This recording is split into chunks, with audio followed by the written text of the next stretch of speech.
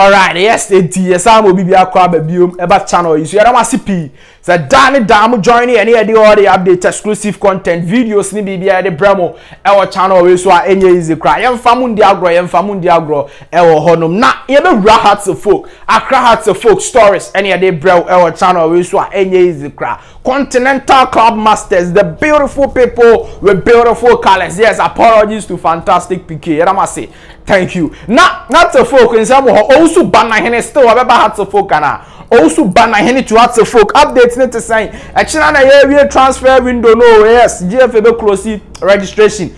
Also Banahene bana yeah the updates no bro our channel we so any easy cry honum fab Frederick Ansah Botchwey yeah one ho be komo bia kokoso ama yeah the update exclusive update bro one ho any easy cry honum hats of folk and the 21st of August 2022 on back kickstarting on G6 competition, you know, on my first game. Yes, a preseason game. Preseason on my first game against Mediama. Yeah, the whole update be your players ni be benya kwanya bwana. New players no ebenya kwanya bwana. Saying na airco yeah the whole update nya bro our channel we so any easy any a lot more fantastic stories. Ebe show 1 or 2 transfers na bibia I come on me poache we ni wa ha. Subscribe to the channel, like the video ni my and leave your comments below if you have any na bibia enye kama o me do wase p say what join here e wa ha say me do wase now yes started every G6 no G6 the tiene say had to folk bebo on first game against Mediama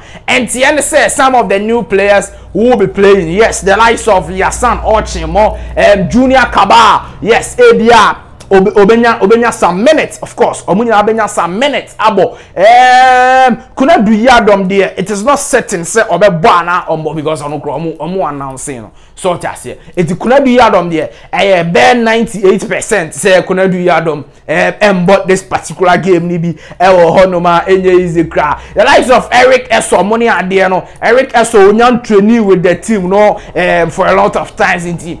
Obenya cry bi some few minutes be and I will be about 80 and the say more of the hours boys need players no almost started preseason no from the start no omo enebenya ball ni be about honoma omo do benya lot of minutes about ewo ho a enye easy crowd and the Hearts of Folk versus Medium has 4 montom wasi win bowl win and bowl lose bowl more relax just preseason game Hearts fans just preseason game don't be worried with the outcome of the results say win back na a big win na a nice ball omo pass ambasa anso a montom boasi preseason na omo yede omo gusu ye onto se be start league a obe start se wo assess omo no untimi mfa preseason game assess omo ntidi ebe ko bia Hearts fans for munya reshemu na mumfa ne saa honom now Frederick Ansah Botchwey wunsem ne de ye kan ne aka na machia okonko ye boa mesinia ma no me dana sipi yes ono pe Frederick Ansah Botchwey asem yi pa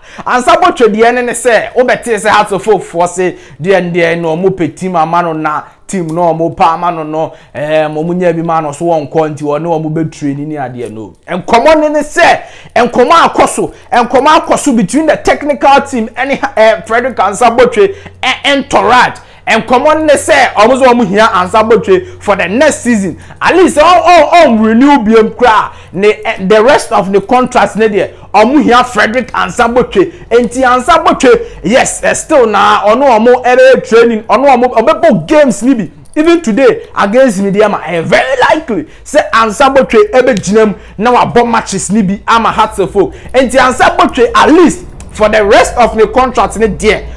Or tina Hearts of Folk na bibia aye kama de tie ne Hearts of Folk omo po omo mpeo omo hia Ansah Botchwey look omo de league no coach Boadu ba fofra Hearts of Folk edge league no Ansah Botchwey was very instrumental even last season Ansah Botchwey obo matches ni be so ebe then all of a sudden why you say Ansah Botchwey no and I hia no and as no the technical team they say still so what now kwa there on be na bomb matches on be here no na bibia aye kama and I think I agree with them omo ma ne nya sa na nya say obetina se no I training go the formers next one call. How can you say that? And you pay him for doing training keke? No. And I like the news from the technical team and Frederick Ansah Botchwey and Toraj say omube yisu Ansah Botchwey ewo honoma enye is a gra. Also Banahene Messi and your friend no ewo Ashanti region Kumasi ne ade. Also Banahene had as-gold player,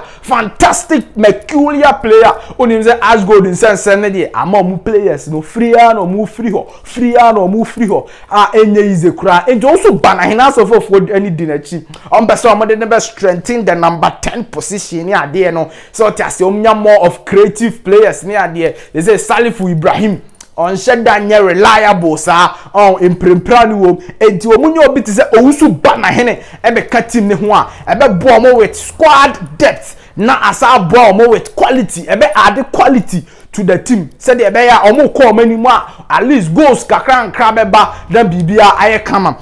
And tiene se house of folks still omani di also Banahene echi den pa enye is a cry omo per se omo di also Banahene beka team ne ho before the transfer window no ebe close enye is a cry nim so omadi kan for Eric Eso from Ashgrove on person omo di also Banahene eka ho na bibia aye kama but and tiene se house of folks for anya wada deal no embasso but I can tell you on authority say has for bibia within their means say omudi owusu Banahene and so ba be kan omo midfield attack ne ho na bibia aye come out and just fans for munya rest assured say owusu Banahene ebeba na bibia aye come yes sanity Jonah tukwe die Omba Jonah tukwe emba de tie no Jonah tukwe emba Raza Kasim emba because mu nyina omo contract with their teams and our teams they say omo ntomo